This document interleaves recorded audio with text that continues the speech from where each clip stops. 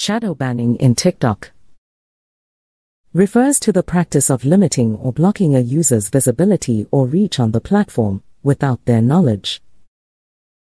Can hide a user's content from the For You page or search results, making it difficult for their content to reach a larger audience. TikTok has been criticized for its lack of transparency and consistency in its shadow ban policy, which can lead to frustration and confusion among users.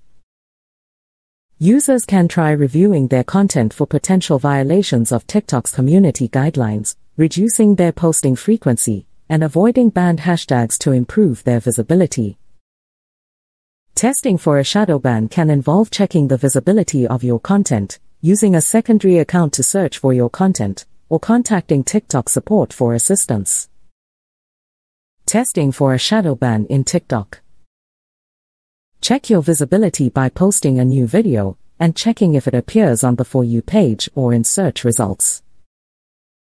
Use a secondary account and search for your content using hashtags or keywords. Contact TikTok's support team for guidance and assistance. Keep in mind that even if you have been shadow banned, it may not necessarily be intentional or permanent and can often be resolved by making adjustments to your content or behavior on the platform.